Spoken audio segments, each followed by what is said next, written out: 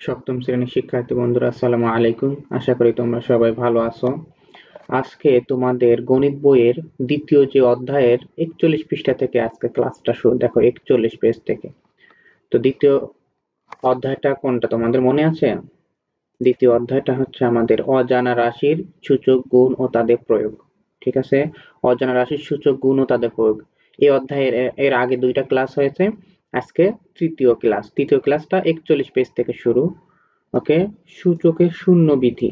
দেখো, তো সূচকের শূন্য বিধি মানে তোমাদেরকে বলতেছে আসলে যে এক্স কোনো কিছু পাওয়ার যখন শূন্য হবে তখন কত হবে। শূন্য কিভাবে হবে? মনে করো এই যে x to the power four ভাগ x to the power four, তাহলে x to the power four মানে কত? চারটা এক্স। দেখো নিচে x to the power four চারটা এক্স, তাহলে সবগুলো কেটে গেল, তাহলে হয়ে যাবে ওয়ান। সুতরাং এক্স টু দি পাওয়ার শূন্য মানে ওয়ান। ওকে, এটা আরো আমি এগুলো মানে ডিটেলস বর্ণনা করেছে। দেখো x to the power four ভাগ যখন x to the power four হয় তখন বেজ যেহেতু এক্স, তো এক্স হবে আমাদের বেজ, আর পাওয়ার ফোর ভাগ থাকলে minus four, four minus four কত? Zero, x to the power zero. ঠিক আছে, সূচক আকারে লিখলে এইভাবে x to the power zero. সেই x to the power zero equal to কত হবে? ওয়ান। ঠিক আছে, আশা করি তোমরা এটা আগেই বুঝছো। জাস্ট এখানে বলা যে যে কোনো কিছুর উপর যদি পাওয়ার শূন্য হয় তাহলে সেটা ওয়ান। ঠিক আছে, যদি টু এক্স এর উপরও পাওয়ার যদি শূন্য হয় তা ওয়ান, যদি থ্রি এক্স তার উপরে পাওয়ার শূন্য হয় তা ওয়ান। ওকে, শূন্য ছাড়া যে কোনো কিছুর উপর পাওয়ার শূন্য হলে তার মান ওয়ান। আর তারপর বলছে যদি এক্স শূন্য হয়, অর্থাৎ শূন্যর উপর পাওয়ার। ওকে, এখন তোমাকে বলছে শূন্যর উপর পাওয়ার যদি শূন্য হয় তাহলে কি হবে, বা সেটাই হয়ে যাবে শূন্য ভাগ শূন্য। এটাকে বলা হয় কি? অনির্ণেয়। ওকে, এটার নাম অনির্ণেয়, মনে রাখবে শুধুমাত্র অনির্ণেয় অথবা ইনডিটারমিনেট। ইনডিটারমিনেট, ঠিক আছে। তো দেখো শূন্য ভাগ শূন্য, যদি আমি এটাকে আরেকবার লিখি, দেখো দেখো যদি শূন্য ভাগ শূন্য হয় তাহলে এটার নাম হচ্ছে অনির্ণেয়। অনির্ণেয়, ওকে। আর যদি যে কোনো কিছু, এখানে মনে করো পাঁচ ভাগ শূন্য, তাহলে সেটার নাম হবে অসংজ্ঞায়িত। অসংজ্ঞায়িত, ঠিক আছে। এটা ইংরেজিতে আনডিফাইন্ড, আর এটা ইংরেজিতে ইনডিটারমিনেট। ঠিক আছে, তো তোমাদের এখানে আমি উদাহরণস্বরূপ পাঁচ ভাগ শূন্য দিছি, এটা ছয় ভাগ শূন্য বা যে কোনো সংখ্যা ভাগ, ঠিক আছে, যে কোনো সংখ্যা ভাগ শূন্য হলে সেটা হয়ে যাবে অসংজ্ঞায়িত। অর্থাৎ শূন্য দ্বারা যে কোনো সংখ্যাকে ভাগ করলে সেটা হয়ে যাবে অসংজ্ঞায়িত। ঠিক আছে, আশা করি তোমরা বুঝতে পারছো। এরপরে আসি আমাদের, দেখো ঋণাত্মক সূচক, নেগেটিভ এক্সপোনেন্ট। তো ঋণাত্মক কখন হবে? মনে করো যদি এই রকম থাকে x to the power four ভাগ x to the power six, তাহলে কি হয়ে যাবে? দেখো x to the power four চারটা, চারটা এক্স, আর ভাগ x to the power six ছয়টা এক্স, তাহলে যে চারটা কেটে যাবে, একটা একটা করে চারটা কেটে যাবে, থাকবে নিচে কয়টা? দুইটা। So one by x, x মানে ওয়ান বাই এক্স স্কোয়ার। ঠিক আছে, এটাকেই যখন সূচক আকারে আমরা লিখবো, দেখো দেখো এরকম হবে যে এক্স এর উপর পাওয়ার ফোর, ফোর ভাগ x to the power power six minus six. তো ফোর মাইনাস সিক্স মানে কত? X minus two. ঠিক আছে, এক্স এর উপর পাওয়ার কত? Minus two. ঠিক আছে, তো সেটাকেই দেখো লেখা হয়েছে যেখানে এরকম ওয়ান বাই এক্স স্কোয়ার। আমি এটাও আগের ক্লাসগুলোতে এক্সপ্লেন করেছি তোমাদেরকে, দেখো যদি ওয়ান, যে x to the power power minus যখন টু হয়েছে, ওয়ান ভাগ সেটা এক্স এর উপর স্কোয়ার হয়ে যাবে, মাইনাসটা উঠে যাবে। ঠিক আছে, এক্স অনুরূপভাবে যদি এরকম থাকতো x to the power four, তাহলে কত হবে? One by x to the power four. ঠিক আছে, এইভাবে হবে। অর্থাৎ এই মাইনাসটা তুলে দেওয়ার জন্য ওয়ান ভাগ এ আকারে আমি লিখতে বলছি। ঠিক আছে, তো এটাই তোমাদের বুঝাইছে যে যদি আমাদের পাওয়ার এরকম থাকে one by x to the power N থাকে, সেটা হয়ে যাবে এক্স মাইনাস এন। এখানে এন এর জায়গায় যদি টু দাও, এখানে হয়ে যাবে টু। ঠিক আছে, এরকম করে তোমাদের বুঝাইছে এটা ঋণাত্মক সূচক। সেটাই সূচকের ঋণাত্মক বিধি, যেটা ওখানে একটা নির্দিষ্ট মান দেওয়া ছিল আর এখানে সকল মানের জন্য, এটাই বলছে, আর কিচ্ছু না এটা।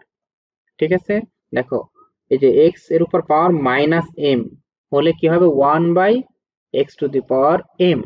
তো m এর জায়গায় তুমি যদি 3 বসাও এখানে m এর জায়গায় 3 হবে, m এর জায়গায় এখানে যদি 5 বসাও এখানে m এর জায়গায় 5 হবে। ওকে, এটাই হচ্ছে সূচকের ঋণাত্মক বিধি।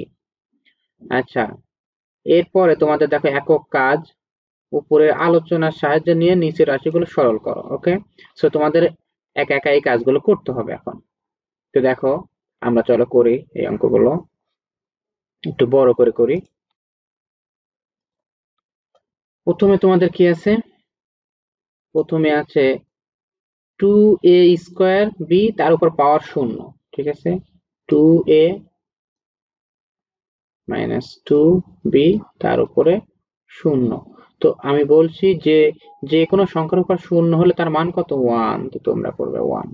ওকে, তারপরেরটা দেখো, এইটা এটা কত? y - 2 y পাওয়ার -4। তাহলে এটা কি হবে? দেখো এই যে আমাদের বেস দুইটাই y, তাহলে পাওয়ার দুইটা কি হবে? যোগ হবে। তাহলে -2 যোগ -4 এরকম হয়েছে। তাহলে কি হয় দেখো, y -2, এই যে প্লাস এবং মাইনাসে কি হয়ে যায়? -4। ঠিক আছে, এটাকে আমরা কিভাবে প্রকাশ করতে পারি?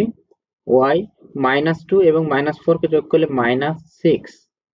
ঠিক আছে, সো এইটাকে আমরা 1 ভাগ ওয়াইটাকে নিচে নিয়ে গিয়ে 6 লিখতে পারি। একটু আগে শিখলাম যে ঋণাত্মক বিধি যেটা। ঠিক আছে, এখানে মাইনাস থাকলে 1 ভাগ করে সেটা প্লাস হয়ে যাবে। ঠিক আছে, আমার মনে হয় তোমরা বুঝতে পারছো। ওকে ওকে, এরপরে দেখো আমাদের এটা আছে কত? 5 এর উপর পাওয়ার -5 টু দি পাওয়ার -1। তাহলে কি হবে? আমি বলছি যে পাওয়ার এটাও 5, -5 ও পাওয়ার, -1 ও পাওয়ার, পাওয়ার পাওয়ার গুণ হয়। তাহলে -5 গুণ -1। ঠিক আছে, তাহলে কি হবে? এ মাইনাস এবং মাইনাস গুণ করলে কি হয়ে যাবে? প্লাস 5 × 1 5। ঠিক আছে, টু দি পাওয়ার 5। তারপরেরটা দেখো s - 2। ওকে, এটা দেখো s - 2 গুণন 4s - 7। ঠিক আছে, তাহলে আমাদের এই 4টা কোনো পাওয়ার নাই, 4টা সামনে থাকবে। s -2 plus -7। ঠিক আছে, মাঝখানে গুণ থাকলে প্লাস হবে আমাদের। তাহলে কত হলো? 4s 2 -2 -7 কত হলো? তাহলে 4s - 9। ঠিক আছে, তারপরেরটাতে যাই চলো। এরপরে এইটাতে কি আছে? 3x এর উপর পাওয়ার -2 y এর উপর -3 পুরাটার উপর পাওয়ার -4। তাহলে 3 এর উপর এই -4টা চলে যাবে, এরপরে x -2 তার উপর আবার -4 এরকম গুণ আকারে দেবে। তারপর y -3 তার সাথে আবার গুণ আকারে কি থাকবে? -4। তাহলে কত হলো দেখো, 3 - 4 x এর উপর মাইনাস মাইনাসে প্লাস, তাহলে 4 দুগুণে 8, y এর উপর মাইনাস মাইনাসে প্লাস, 3 4 12। ঠিক আছে, এর পরের লাইনে কি করবে? এই যে x⁴, y⁴ রেখে এই যে 3 এর উপর পাওয়ার -4 আছে, তাহলে সেটাকে নিচে নিয়ে যে 4 দিবে। এইটাই হচ্ছে তোমাদের অ্যান্সার। ঠিক আছে, তারপরেরটাতে দেখো কি আছে? পাওয়ার যেহেতু 0 তাহলে এটা কত হবে? 1, জাস্ট এটা ইকুয়াল টু 1। ঠিক আছে, ওকে, তারপরটা দেখি।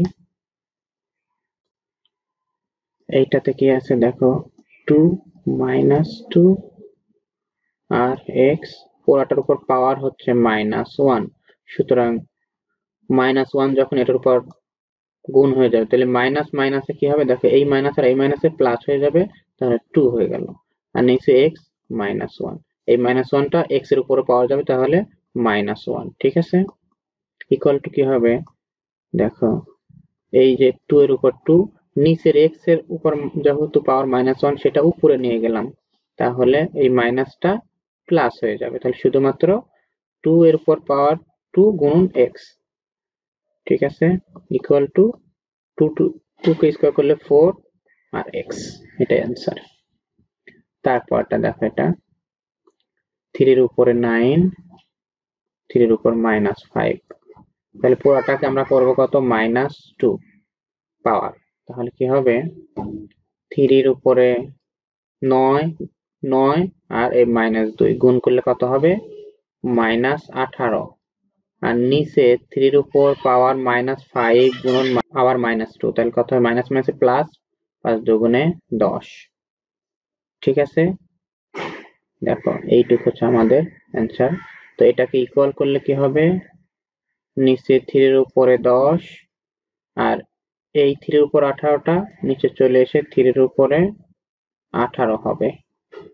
কেন 18 হবে, যেহেতু মাইনাস ছিল এখানে, এই যে মাইনাসটা এখানে এসে প্লাস হয়ে যাবে। ওকে, নিচে গেলে প্লাস হয়ে যাবে।